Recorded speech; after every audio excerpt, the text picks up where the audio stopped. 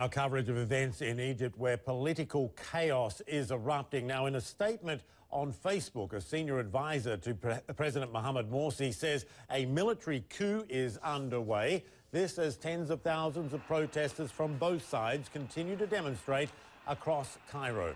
A Muslim Brotherhood official tweeting that tanks are moving through the capital.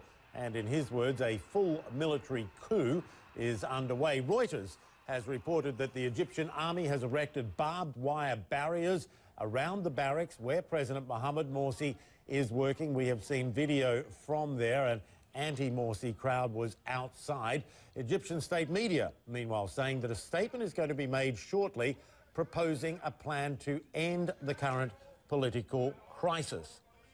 In fact, the Egyptian Armed Forces stating on its official Facebook page that a meeting between Egypt's General Command of the Armed Forces, religious and civic leaders has in fact ended, and a statement will be delivered within an hour. That, again, coming from the Egyptian Armed Forces on its official Facebook page. Reza Sayah joining me now from Cairo. He's been overlooking Tahrir Square for hours now, where the anti-Morsi protests continue.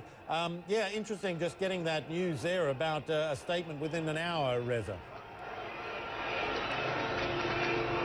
It's remarkable, Michael, how Facebook and social media is playing such a prominent role today. So many critical statements being posted on Facebook and social media from all sides. We have another new statement to tell you about, this time the armed forces refuting a statement made by a representative of the Muslim Brotherhood on CNN. Earlier this evening, Jihad al-Haddad on CNN accusing the army of engaging in a coup. He said there's an all-out coup underway. He accused military tanks and armored personnel vehicles of encircling the supporters of the Muslim Brotherhood in a demonstration they're having across town in Cairo. He also accused at least one soldier, if I recall, from firing his automatic weapon in the air, and he said one of the supporters of the Muslim Brotherhood was shot.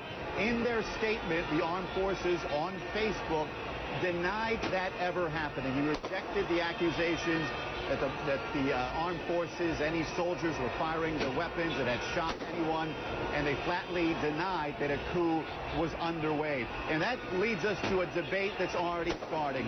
What is happening in Egypt tonight? Is this a coup or a revolution? Certainly when you see tanks rolling in the streets, choppers flying up above, the military taking over the state newspaper, these are signals that this is indeed a coup. However, if you talk to a lot of people on the ground in Tahrir Square, they reject that. They'll tell you this is not a coup, that this is the revolution of part two. They want to take credit for this achievement.